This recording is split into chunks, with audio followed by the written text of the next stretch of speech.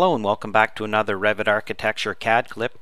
In this lesson we'll talk about the cleanup of a stair at the top. The top riser for the longest time has been a bit of a pest in trying to get that top riser to line up properly.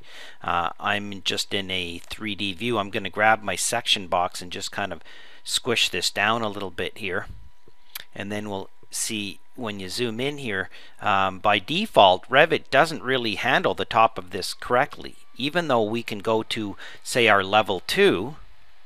Oh, not a ceiling plan, and we can see that there's our stair. Okay, if we click on here and we go into edit, we'll see that, you know, everything lines up properly in here. We've all seen this, I'm sure. Okay, so that's good. But then when we go to our section, okay, we notice there's a problem there. Okay, and also, you know, in 3D, but in plan it looks okay. Okay, so this is one way to deal with this, which leads us to another problem which we'll also solve, and you can kind of use this if you think it's something that fits in for your documentation. So we can start by just clicking on the stair, going to the properties, going down inside of here, and it says desired number of risers 16, actual number of risers 16. So when this is in sync, Revit's happy. Okay, but I'm going to go in here and hit edit, and I'm going to go down to here where it says end with riser. It's going to end with a riser, which is really what I want. I want to end with a riser because that's the top of my stair, technically up here, not down here. So, but I'm going to defy that and turn that off. End with a riser. I'm going to take that off, hit apply, and it's going to give me a warning. Actual number of risers is different from desired number of risers. Add or remove a riser. So this is a warning. You can read that. We hit OK. So it fixes the problem at the top. We hit OK.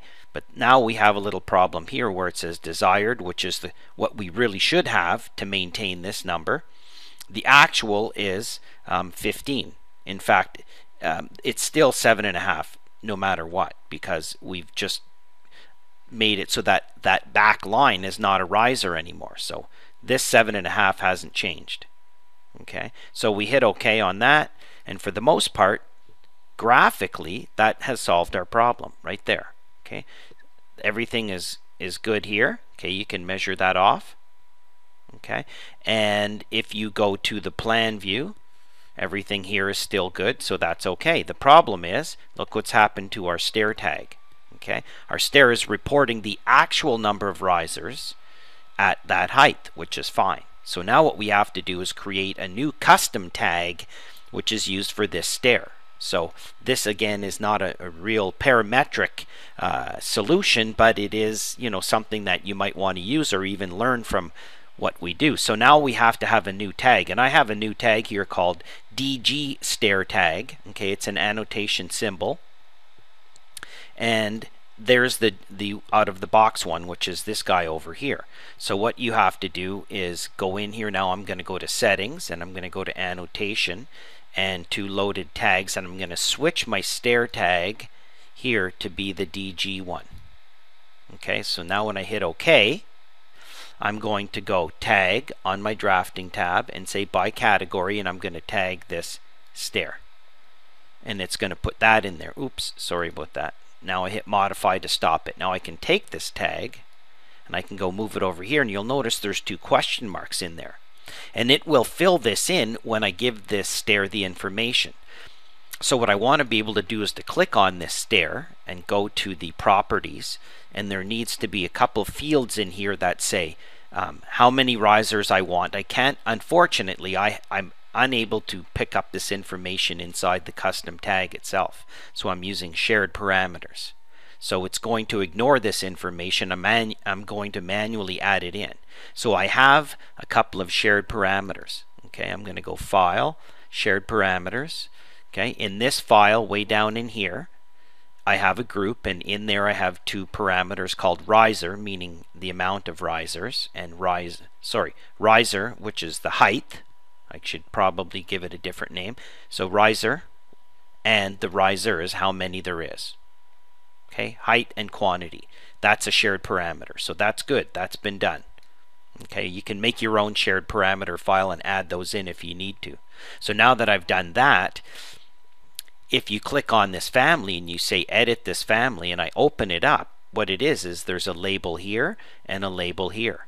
And this label, if I edit that label, I went in and I added a shared parameter, and I went and got those two shared parameters and loaded it in, okay, to into here as a label, okay. And then there's this guy over here. If I edit that one, it uses the riser, okay. This one is using the risers over here, okay.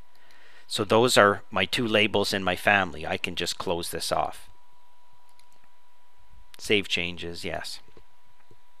So that's this tag. So now what I have to do is, if I click on here, I will not see those fields for riser and risers. I need to add them in as project parameters. Here we go. Settings, project parameters. I'm going to say add a project parameter. It's a shared parameter. Select riser.